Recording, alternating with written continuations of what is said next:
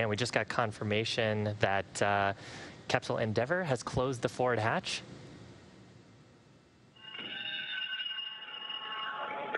Dragon departing. Separation. Great Burns. Physical separation 4:35 p.m. Pacific.